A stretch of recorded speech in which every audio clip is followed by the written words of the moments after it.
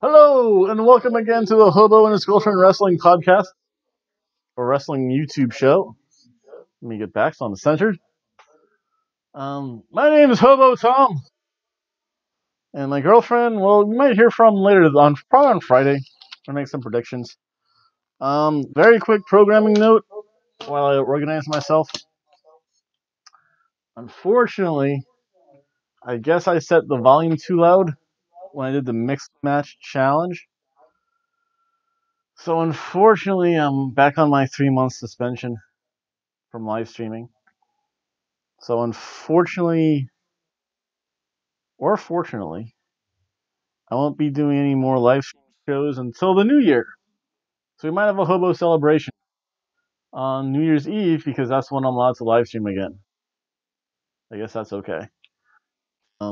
I know WWE. This is the second time they've caught me.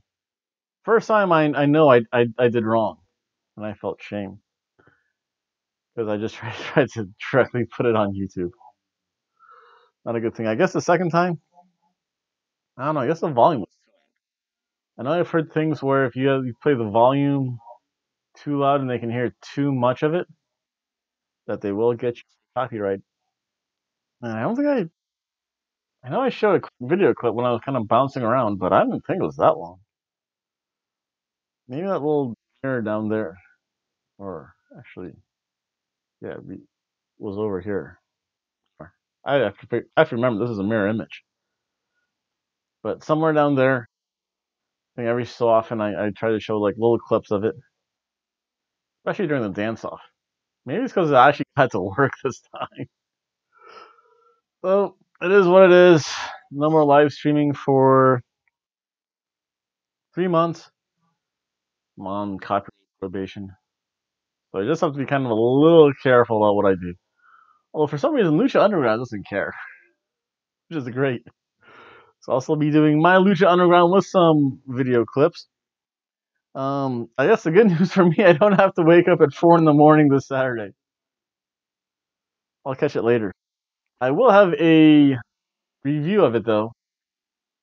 Kind of go through the way I've done other videos.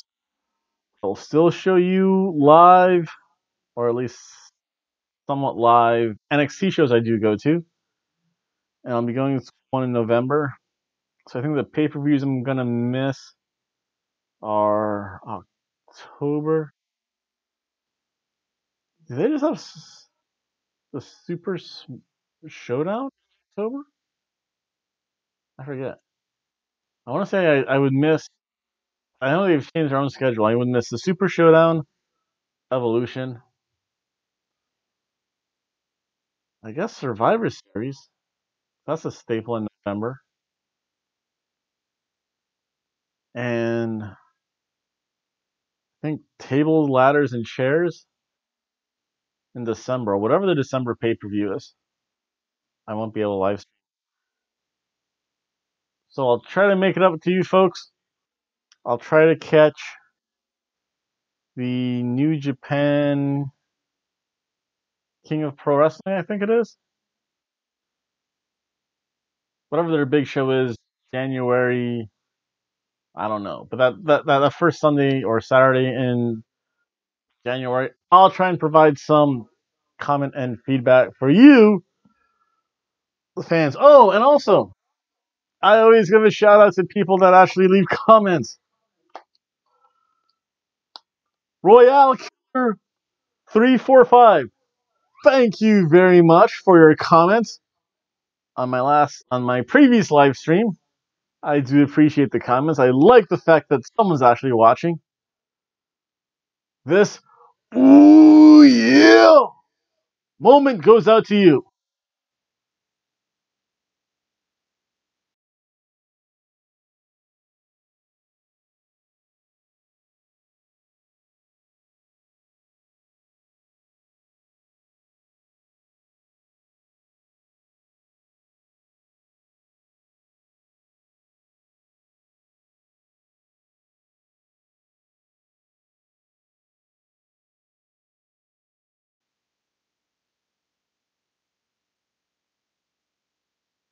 And that reminds us that everyone should be more like the Macho Man every day. The Royale Killer 345. You were like the Macho Man. You shouted out the Hobo Tom. Yeah. Hobo Tom will give a shout out to you. Yeah. I'm out of here now. Again, Macho Man, he's always been my favorite wrestler. My best impersonation of him. Sometimes you get a free haircut out of it too. Remember that, folks. So, but let's not talk about the madness anymore. Let's talk about some Smackdown. Smackdown was a really fun show. There didn't seem to be a lot of wrestling in it, or the wrestling matches were very long. A lot of promos, again, a lot of build up to the Super Showdown. It's okay. Again, it's hey, WWE is making money hand over foot. They're getting millions upon millions of dollars to go to Australia. Good for them. Bad for people on the East Coast who would actually have to wake up at like 4 or 5 a.m. to actually watch it. Only reason I'm waking up at 4 a.m. or earlier is to go fishing. I went fishing on Tuesday. I had fun. It was nice and relaxing. Under the bridge, in the shade. I think it was like only 72. It was comfy. Comfy fishing is the best fishing. And this is that time of year for fishing here in Florida. I mean, right after September, because in August it's way too hot. But that's enough of that. I'll give my fishing forecast later, or fishing reports later. Let's talk about SmackDown. SmackDown starts off with Paige detailing all the things that happened the previous week at the Styles house. I love the cheap props that WWE uses. Again, it showed Samoa Joe. It says Samoa Joe should be fired. And AJ seemed genuinely disturbed and really pissed off. And it could have been that Brian Pillman-esque moment. Yes, you old smarks. You know the one I'm talking about. When Stone Cold Steve Austin came to the Pillman household, and Pillman met him with a gun, and then went black. As far as we know, they probably had a beer together, and had like ribs, macaroni and cheese, and a beer. They had a cookout with a gun. But that's enough of that. So again, the first match was R-Truth and Carmella versus Zelina Vega and Andrade Cien Almas, La Sombra. And this was a really fun match to watch. I'm surprised they didn't show this on the Mixed Match Challenge. This sets up perfectly for it. I don't think Vega and Almas are on the Mixed Match Challenge. I don't know if they came together too late to go through all the booking and creative and all the other stuff that WWE does. Heaven knows they hire enough technical people to catch people like Hobo Tom by playing music, by playing their commentary too loud. Probably. I want to say that's what really got me. Because I think there was one clip I saw of some guy showing the whole mixed match live championship on his cell phone on a camera. Things people will do. But, hey, what can you do about it? That's why they get paid the money, and I don't. I collect my cans of aluminum. But this was a really fun match. Zelina Vega has some pretty good moves. They did Tranquilo at one moment. Zelina Vega and Carmella were going at it. Like, really good back and forth. Then, of course, let's say Vega tagged in, so R-Truth had to come in. And R-Truth threw almost against the ropes. And it was a double Tranquilo. Met, however, by the double splits. Whoa. He got showed up. That was pretty cool. I mean, Almas, I think, he like flung himself out of the ring. Whoa. R-Truth threw him into the corner and he just like flung himself out of the ring. That was pretty cool. I mean, Carmella's, she's getting so much better. I think it's just the reps. But the thing is, like, can Carmella really get the hot tag if it's a mixed match challenge? Because when she tags in R-Truth, that just means Zelina Vega has to come back in. And in theory, she should be the fresher of the two wrestlers. So, is there such a thing in the Mixed Match Challenge? And again, why isn't this on the Mixed Match Challenge instead of regular TV? I don't mind it. And then, of course, Almas pulls off Carmella, which because Carmella went for the pin on Vega. I guess that's the only thing men are allowed to do, and catch kicks. I'm still waiting for that one guy, and you know it's going to happen eventually, where just like an open hand slap to the female competitor. It should be taste. I mean, as long as it's not a Minoru Suzuki moment, for the most part, I'm cool with it. Again, they are wrestling. I mean, they have so many intergender matches out there you can watch, and a lot of times the women actually win too. So there are ways to do it. WWE has yet to figure it out, and I think they're still recovering a little bit from the, I guess, Attitude Era. I always forget the eras. I know I skipped out on like one or two of them when all the women did were like bikini shows and evening gown dress matches or brawn panties match, whatever it was, something like that. So they're still kind of recovering from their not so great image. But then the shock is that Selena Vega tapped out. Selena Vega lost. Andrade Almas lost. I don't know. They're pushing R-Truth though, and Carmel. They're fun. So again, this was a fun match. I mean, this was a really good quality cheeseburger match.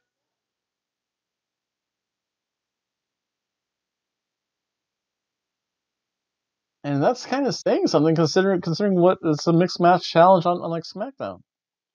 It was good. It was fun. Everyone kind of got their spots in. Hey, I enjoyed it. If I enjoy it, it has to be at least a cheeseburger.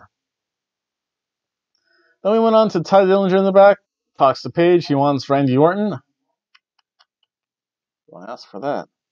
Find out why later. And then there's the Cooking with the New Day. Wait a second. I do a cooking show on my webcast. They're ripping me off. They should allow me to show as much in this match challenge. They should. Or if not, they can send me a whole bag full of used Pepsi cans. Empty Pepsi cans to add to my aluminum collection. And royalty payments. We shall pay him in aluminum. Yes! But yeah, I did that. I'm trying to think if there was any other wrestler that had a cooking show on a wrestling show. No, JR used to promote his barbecue sauce. I'll show my cooking clips. They're stealing ideas from me. I wish I could copyright. But I want to have any lawyers. I have a cat around here somewhere. I don't know where she went to. Probably in the window. Looking outside at all the other treasures of the night. But again, we had the Cooking with New Day segment. Again, there were a lot of short segments through this. And I guess I'll call the one a match. I'll get to that later. The Bar, they're good. Well. And done in perfect unison. That was good. I mean, then they started to run down the cooking. How hard is it to make something that's terrible? Like pancakes. Mock the pancakes. You can have some good pancakes. Corey Graves is like, just go to IHOP. He ended it with moron. I'm like, whoa. Eventually, again, the Bar and New Day had their back and forth, and New Day got the early advantage, of course. But then Sheamus found the dry mix, threw that in the eyes of the New Day, and just started to be on the New Day. Poor Mr. Bootyworth got pancake mix poured all over him. So again, I'll go over my predictions probably on Friday with my girlfriend on the cell phone. I have to figure out what matches are playing.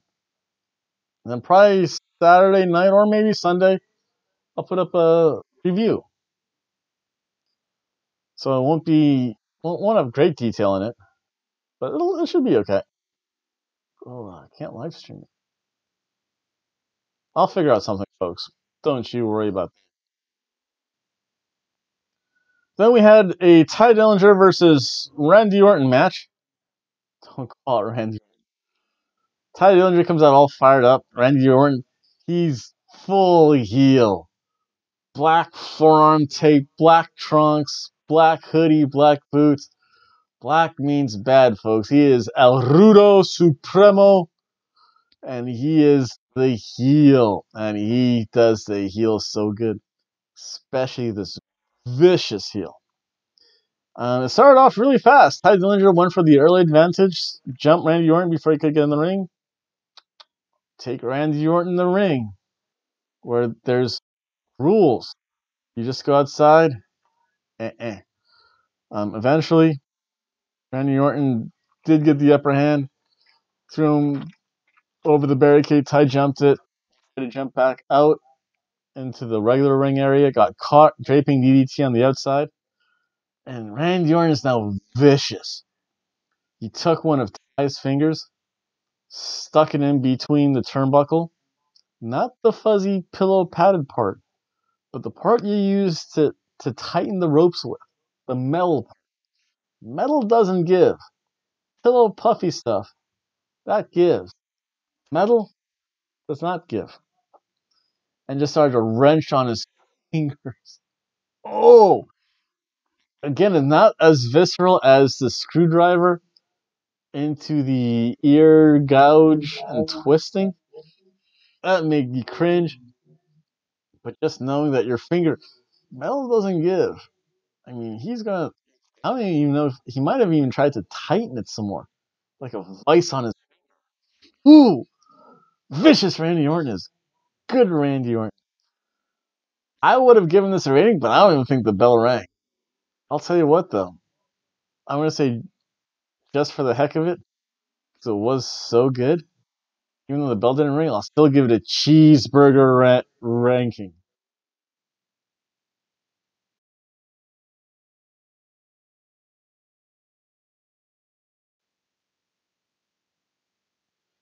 Only because it was really good and really shows the viciousness of Randy Orton.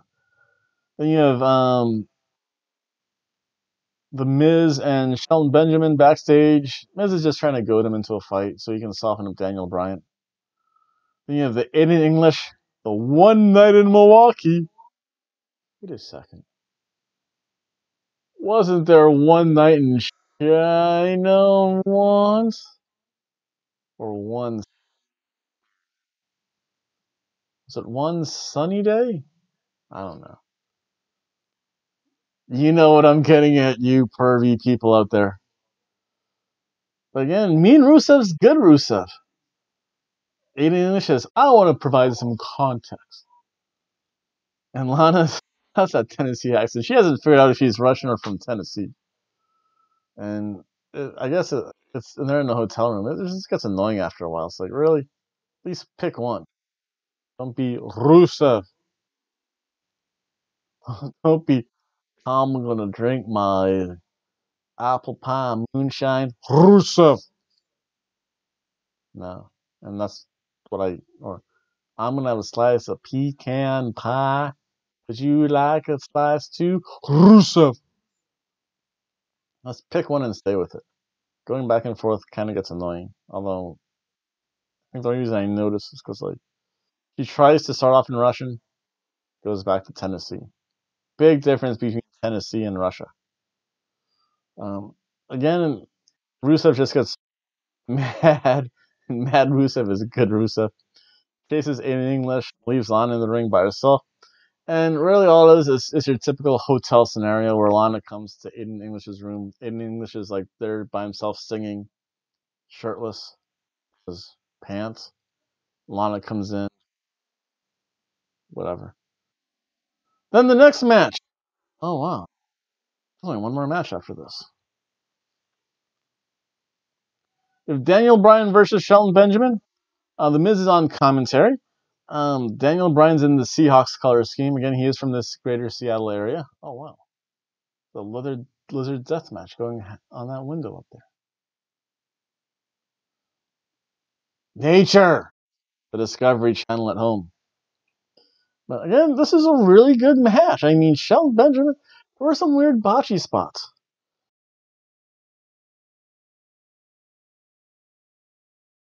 Like, Shelton Benjamin didn't roll fully out of the way of the flying headbutt, and they really did look to knock heads.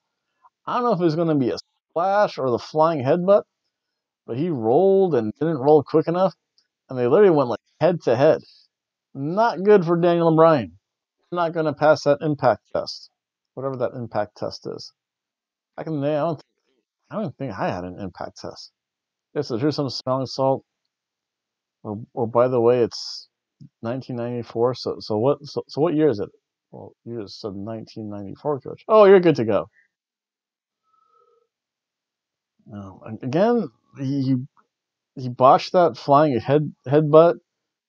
Had a really bad bridge on a back bridging suplex. It's like, ugh.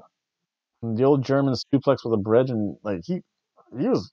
I thought he was being counted, honestly. Actually, Shelton Benjamin went over. I forget what his finisher was. It was quick, kind of sudden, really fast movement, like a kind of like jawbreaker type thing. And then of course Miz just beats on Daniel Bryan because he's the Miz. He's like, I'm gonna win any way I can. If that means beating you up and softening you up, I'll do that. I don't mind doing that. Again, traditional heel stuff. Good stuff. Then Naomi came out, yeah, your fuzzy warm breast cancer promo. Although probably after this week it's gonna get old, I guess. Or will get old. By like the 20 seconds, like again. It's for a good cause. Right now it's okay. We'll see what happens later. You have Asuka versus Peyton Royce. Asuka's really looking weak. I mean, Peyton Royce really was dominating most of the match. Asuka got in, I guess, like a knee bar, and then transitioned that to an ankle lock. Of course, Peyton Royce reached over for Billie Kay. Of course, you had to break the count. And it was a really fast transition into the Asuka lock. I'm not liking this, only because I'm used to seeing Asuka just dominate, or at least be the more dominant wrestler. And because of that, this is a ham sandwich.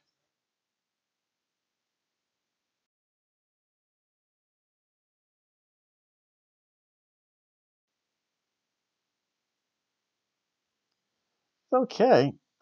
I mean, it's just the wrong way to present Asuka. I know they're trying to, I guess, rehab her, but not working. And then you had, in the main event, you had Becky Lynch. Again, the crowd still loves her. Oh, evil Becky's hot.